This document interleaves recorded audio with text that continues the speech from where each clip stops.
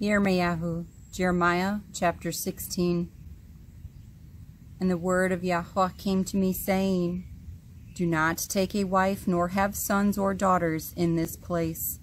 For thus said Yahuah concerning the sons and daughters who are born in this place, and concerning their mothers who bear them, and their fathers who bring them forth in this land.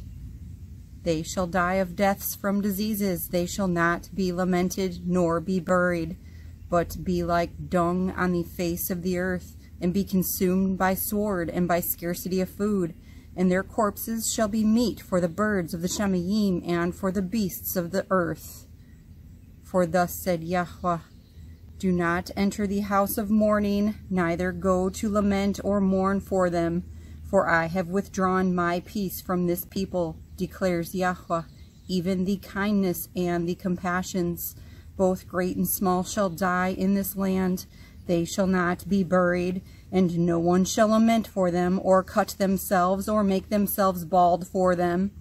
Neither shall they break bread in mourning for them, to comfort them for the dead, nor give them the cup of comfort to drink for their father or their mother. Do not enter the house of feasting, to sit with them, to eat and drink. For thus said Yahuah of hosts, the Elohim of Yisrael, See, before your eyes and in your days, I am making the voice of rejoicing and the voice of gladness, the voice of the bridegroom and the voice of the bride to cease in this place. And it shall be when you declare to this people all these words, and they shall say to you, Why has Yahuah pronounced all this great evil against us? And what is our wickedness, and what is our sin that we have committed against Yahuah our Elohim? Then you shall say to them, Because your fathers have forsaken me, declares Yahuah, and have walked after other mighty ones, and served them, and bowed themselves to them, and have forsaken me, and did not guard my Torah. And you have done more evil than your fathers, for look, each one walks according to the stubbornness of his own evil heart, without listening to me. So I shall throw you out of this land into a land that you do not know, neither you nor your fathers. And there you shall serve other mighty ones day and night, where I show you no favor. Therefore see, the days are coming, declares Yahuah, when it is no longer said, Yahuah lives who brought up the children of Yisrael from the land of Mitzrayim, but Yahuah lives who brought up the children of Yisrael from the land of the north, and from all the lands where he had driven them. For I shall bring them back into their land I gave to their fathers.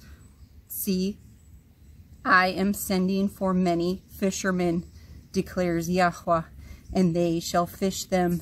And after that I shall send for many hunters, and they shall hunt them from every mountain and every hill, and out of the holes of the rocks.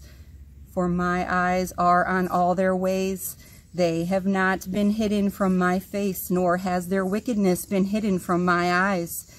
And first I shall repay double for their wickedness and their sin, because they have defiled my land with the dead bodies of their filthiness, and have filled my inheritance with their abominations. O Yahuah, my strength and my stronghold and my refuge in the day of distress, the Gentiles shall come to you from the ends of the earth and say, Our fathers have inherited only falsehood, futility, and there is no value in them. Would a man make mighty ones for himself which are not mighty ones?